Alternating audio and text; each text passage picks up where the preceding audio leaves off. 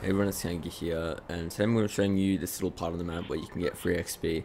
It's basically this Easter egg going on with the teddy bears and the gnomes. I just want to quickly say that my microphone audio didn't work the first time I was recording this, so sorry if this seems out of sync.